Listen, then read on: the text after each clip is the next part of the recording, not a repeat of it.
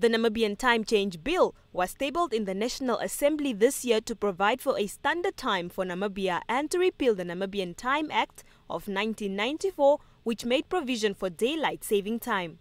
The time zones were mainly aimed at ensuring the safety and security of school-going children, especially in rural areas and informal settlements who have to walk to school in the dark during winter.